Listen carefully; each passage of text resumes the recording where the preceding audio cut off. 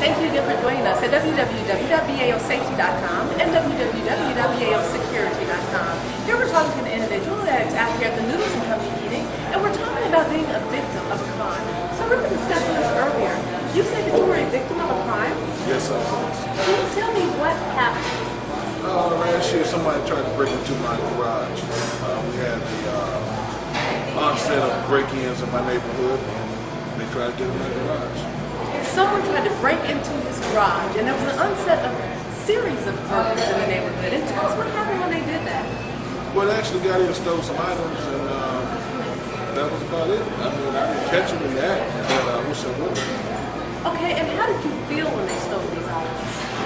How did I feel? How did you feel? I was highly upset. I wish I would have caught them in that. And what do you think would have happened had you caught them in the act of stealing your things from your garage?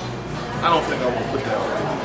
You know what? It's a good idea. Maybe you won't do that. But you know what? A lot of other crimes are committed because of people just like yourself that actually catch people in the act, and then it keeps going. And then it just is a snowball effect of a horrible, horrible situation. What do you think could have prevented this from happening? I talked to my homeowner association, and we talked about putting up a privacy gate at the entrance of our complex to stop some of the unwanted traffic.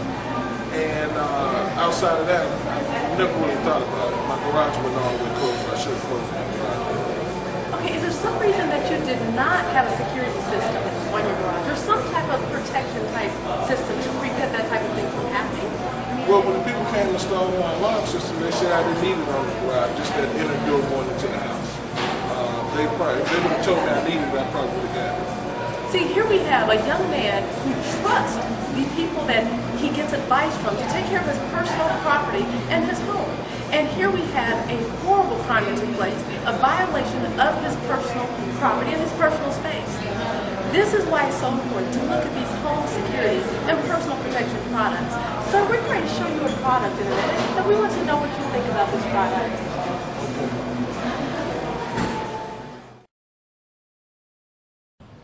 Hi, and welcome back to www.baosecurity.com and www.baosafety.com. That's BAO spelled B-I-E-O-S security.com. Today we're going to demonstrate how the mini motion sensor works. This is an amazing personal protection and home business security product, because what it does is you simply open the bottom like this. There's a lever right here, and then the actual alarm section right here. It has the turn off on switch right here. You take that switch, you click it to the on position or the alarm position. You put the motion device anywhere that you feel like would be safe to detect motion. You leave the area, go back to your gardening, whatever it is you choose to work on. Okay? That alarm takes a second to activate. So you give it a few seconds to go ahead and activate.